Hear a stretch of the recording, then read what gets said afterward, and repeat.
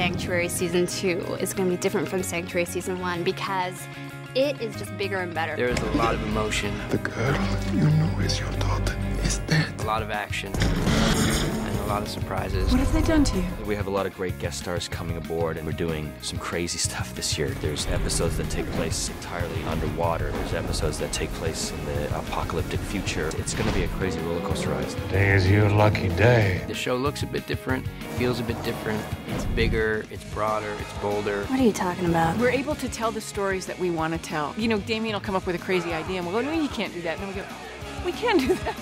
We are this crazy green screen show that can do anything we want. Yeah. You know, working with the green screen, it's excitement. It's like, now I gotta know what this is gonna look like. I can't wait to see it. And as an actor, you know, you love the practical sets because it's right there. You don't really have to imagine much.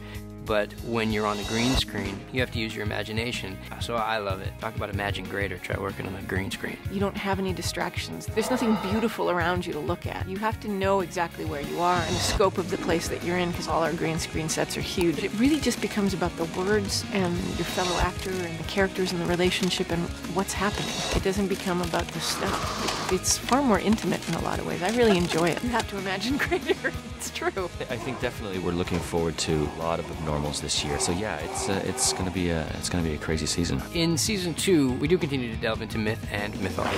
And we also have a lot of interesting human stories this year. I think we developed a foundation of, yes, there are these mythological creatures and things that go bump in the night, but there are also really wonderful stories to be told within the Sanctuary team, and some of those stories can be human stories. Although, as usual with Sanctuary, nothing is as it seems. Season 1 was a wild ride, but you ain't seen nothing yet.